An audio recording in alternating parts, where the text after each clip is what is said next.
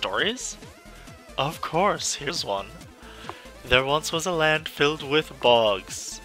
And these bogs, they were filled with evil monsters. Sleeping underwater during the day, they were kept at bay by the moon during nighttime. Well, when she was kind enough to be around after all, the moon was free to travel through space, and often felt like shining her light on other realms. One day the moon got bored and decided to visit the bog land in human form.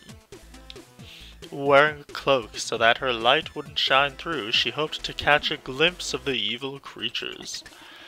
Getting more than people wandering haphazardly in cursed lands, usually bargained for, she encountered a man fleeing a small pack of monsters. Confident in her power, she removed her cloak, creating a glittering aura of protection to help the man escape.